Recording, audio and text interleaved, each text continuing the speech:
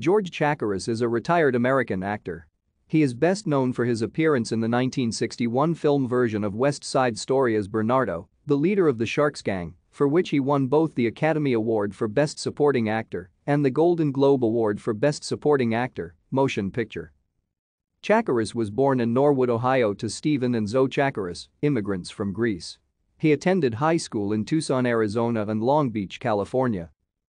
Chakiris attended 1 year of college, but he wanted to dance, so he dropped out and moved to Hollywood.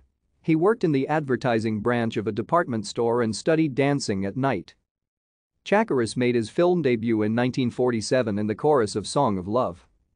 For several years he appeared in small roles, usually as a dancer or a member of the chorus in various musical films, including The Great Caruso, Stars, and Stripes Forever, Call Me Madam, Second Chance and The 5,000 Fingers of Dr. T.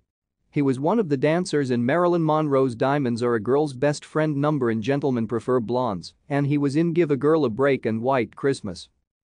He can be seen in the funeral dance in the MGM musical film Brigadoon and was in There's No Business Like Show Business.